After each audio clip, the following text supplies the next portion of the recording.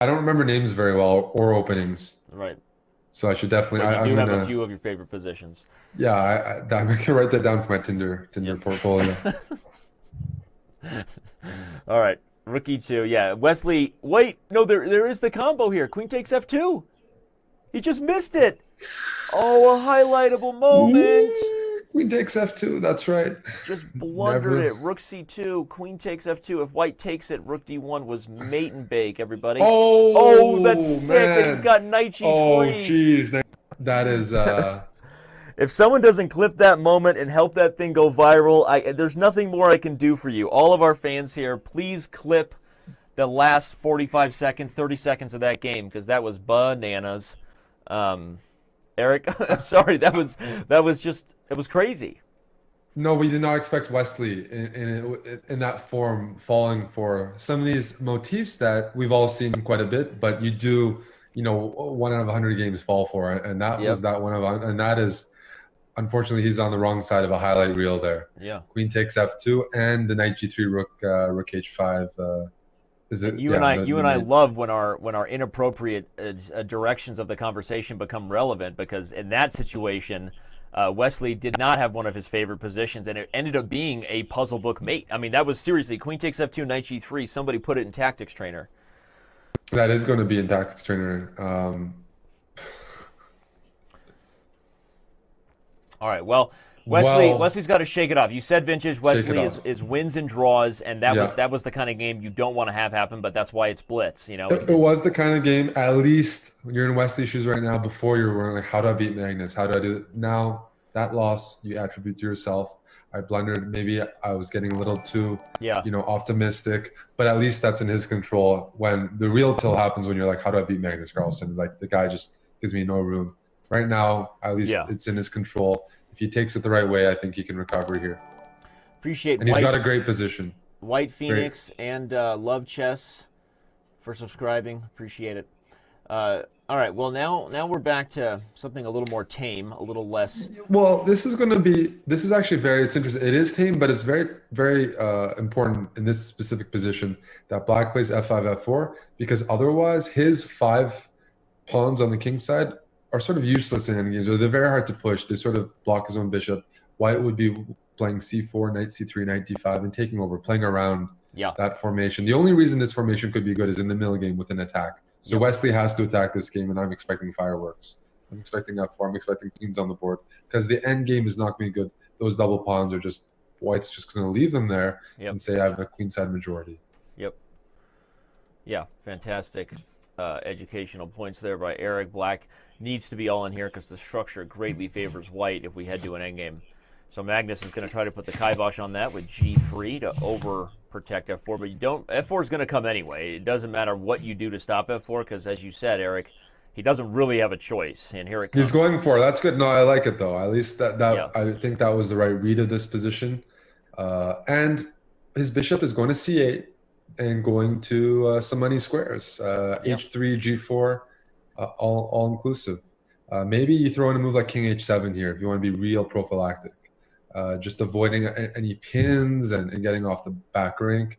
Ooh, Okay, so knight c1. got to be knight c1. The knight's trapped.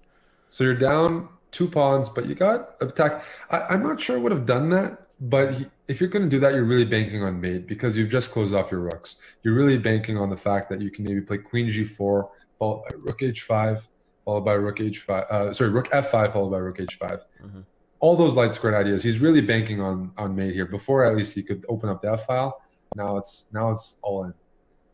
What I agree. White can it do felt like is there get was the queen maybe to a more f1. patient approach there from Black, but it's definitely all in, right? White has everything Yeah. that you would ever need to win a game over here on the queen side, and so it'll be whether Magnus can defend the mating net. He gets the queen on f1. Look, I'm going to put my bishop on c8 and try to play bishop h3, bishop g2, and do some sort of queen sack. What's he doing here? Interesting. Bishop a6. He wants to stop the queen from getting a6. I would play queen f1 now, and if bishop a6, I would play c4 followed by b3, and at least my queen gets to f1. Oh, this is a critical game here. The players are going for it. Rook g6 threatening queen takes h4. The g pawn is pinned. King h2 might be a solution here. Although then maybe bishop c8, queen g4 is an idea, or rook g4, rook takes h4. This is serious. Magnus does need to do something urgent. Actually, I don't think he can maintain this. Rook takes g3 and f2 check is also in the air. In the air. This is very dangerous. Magnus has to sacrifice back, trade off pieces. But I'm starting to think that this is a position. Yep. He goes king h2, but now rook g4 played real quickly. If queen f1, bishop c8, and I want to do rook takes h4, gh4, queen h4, bring my other rook and just deliver checkmate on the g file. So queen f1, bishop c8, I think is a move that he may have underestimated. Bishop c8, bishop c8 here, and rook takes h4, and then you bring the other rook to the g file. Yeah. Problem is this knight on c1. What is it doing? Nothing. The problem it's way is the too board slow. is so cut in half. Black could even play g5 here. Black has time to do. Right to pry open. Okay, he goes for bishop c8 as you said. But this is yeah, and now. Here he goes. He found the combination. Rook takes h4. It's over. The king can't run to f1, Daddy, because there is bishop to a6 check. Look at so how after nasty king h2, that is. Bishop a6. And now you keep the pin. Wait a second. Now he needs to you don't even need to do it. Play rook d8 even, right? Play rook d8. Gang up on it. Yep, and he finds it. Wow. No, this was... Now he could take with the bishop. And with the bishop and just go into the end game. Yeah. Because the king is still stuck. Well, again, we already know. We've been highlighting that Wesley So has persevered very recently. Very impressive so far. He lost a crazy game that was highlightable about 5 minutes ago, and guess what? Well, he just returned the favor. Now Magnus Carlsen. Let's talk about how Black converts this. Okay. Because he still needs that little push.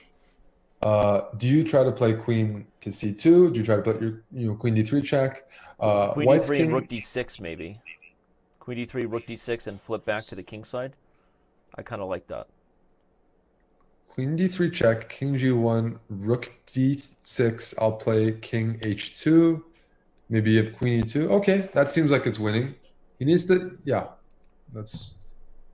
No, you're right, though. I guess I was jumping the gun. The highlight reel isn't fully submitted yet, because if Wesley doesn't convert this properly, Magnus might wiggle his way into a drawn rook. So now he has an alternative, or maybe he plays like rook f8, rook f4, or here gets his queen to e2. Should be winning. He just needs to watch out for perpetual. So queen g4. I don't even know. There's no perpetual here. Yeah, this is going to be. We're going to see a resignation fairly. Oh, he's even got queen takes f2 coming with mate. So the rook g1 can be taken. What do you do after? I've been all around the globe trying